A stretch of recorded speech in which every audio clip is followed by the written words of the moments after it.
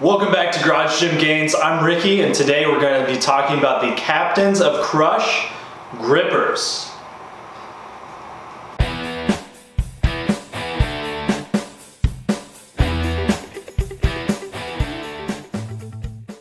So the Captains of Crush grippers are not an overly complicated piece of equipment or accessory to have in your gym, but they are super helpful. Most people are neglecting their grip training, whether they're training at home or in a commercial gym. Most people just aren't training their forearms. They aren't training their grip strength. Really, the only thing most people do for grip is not use straps on deadlifts. And that is a great way to train your grip, but there's more direct ways to do it. Specifically, the Captains of Crush grippers. Now I have 7 in front of me. You might be asking, why do you need 7 of the same thing? And I have an answer for you. They're not the same thing. So guide, sport, trainer, 1, 1.5, 2, 2.5. So that's in progressively difficult ranking. So the guide is gonna be the easiest. It kind of guides you through the motion. That way you can get your technique. It's a great resistance if you're gonna do higher volume training, especially if you're getting first getting started. So if you're doing sets of 20 or some speed stuff, you wanna click it like that. Great thing for that. Eventually you'll be able to do that on some of the other ones, but when you're just getting started, the guide would be a good option for that. Most of the time I see these bundled with the guide, sport, trainer, and sometimes the 1 all together. So it's 3 or 4 in a deal. These are about $20 a piece. Maybe $25 if you're buying solo, but about $20 if you get them in a bundle. And honestly, for me, it's totally worth it. I've had a lot of fun training with these so far. I haven't had them that long, really just a few months, but it seems like less than that, but it's been a few months now. I haven't been able to completely close the 2.5 yet. I've been real close, but not like a good satisfying click. That one's pretty difficult. I don't know the exact weight on these, but it's pretty easy to find online. I've closed the 2 a couple times. So I guess when I purchased them, that'd be helpful. I bought the Guide Sport Trainer 1, 1.5, and 2 all together. By the time I closed the 2, I went ahead and ordered the 2.5. They go up to 4. I'm not ready for any of those. Once I'm able to close this on a regular day and I'm not just feeling super amped up or anything like that, or maybe once I get it for a few reps, then I'll move on to the 3. So you can kind of stagger it that way. Start with the smaller pack, the basic ones. Once you get the hang of those, start working your way up through the grippers. So yeah, the guide is pretty easy to just click through them. The sport gets a little more difficult. The trainer, this is where, it's called the trainer, this is where it actually starts to feel like you're kind of doing something. I'll even it out here. Now, I'm not a pro at using these grippers at all, but a big thing that I have found when I am using them is it's really important to be able to set your grip properly.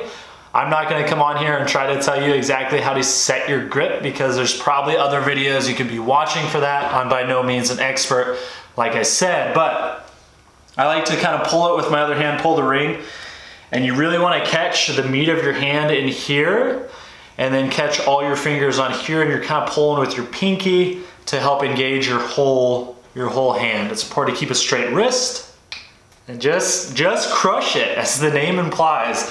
So that was the 1. We'll see what we can get up to today. It's a little late in the day and I'm not warmed up, so we'll see. Here's the 1.5. I could probably do that for a few reps. Notice there's not a big difference between strength for me from left to right and right to left, but my right is a little bit stronger. While I'm letting the forearm recover there, the build quality on these is awesome. I mean, there's not a whole lot to them. I have them stored in a garage and I should probably oil them a little bit more. Hopefully you can see there's just a little bit of surface rust on there starting to get on the ring itself. I have oiled these about, I think once, but I'm storing them in almost the worst climate you could. It's non-climate controlled garage. So if you have them inside, I would assume they would last a lot longer, or at least keep it from getting that surface rust on there. Just like my bars, I need to be oiling these more. But let's give the two a shot while we're here. So we got two there. Let's see if we can match it on the other side. That's tough, that's tough. I'll rest a little bit and we'll give the 2.5 a shot. Like I said, I haven't been able to close it yet, but this is something that you could easily, I mean, it's not gonna take up any space really. You could put it in a gym bag, you could take them with you to a commercial gym, and it's something you could do in the car. Whenever you have some downtime, you just rattle through a few reps, whether you're doing them quick or slow. You're gonna be able to build up the work capacity of your forearms, get stronger. That strength is gonna translate onto all your other lifts because you can hold onto the bar better, you have a stronger grip, it's more secure. But let's go ahead and try the 2.5. We'll see how it goes.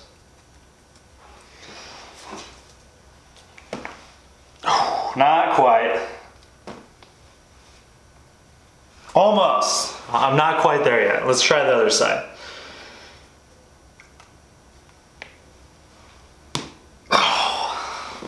No dice on that one either, but overall, I would totally recommend Captains of Crush grippers.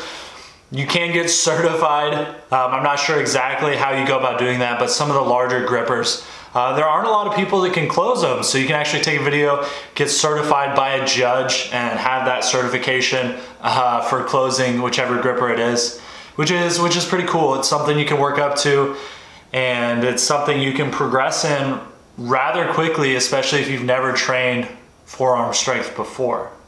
All in all, I would totally recommend getting the Captains of Crush grippers. Like I said, if you're not a super strong person, the first few, go with those. Or if you've never trained grip before, just get the first three, the guide, sport, trainer, get some good reps in with those. Eventually get the 1, 1.5, 2. If you're deadlifting over 500-600 pounds, chances are you can at least close the 1.5, maybe even the 2 when you just get started. But it's fun, and who doesn't like big forearms? That's it for today's video. Again, thank you for watching. If you found it helpful or entertaining, hit the like button below, subscribe if you haven't already. The podcast is live, the Garage Gym Gains podcast. It's on Spotify. It should be on iTunes pretty soon if it's not already, so definitely check that out. It's just Garage Gym Gains.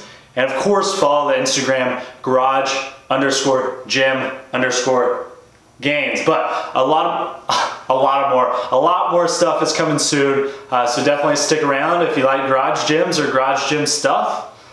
We'll be here.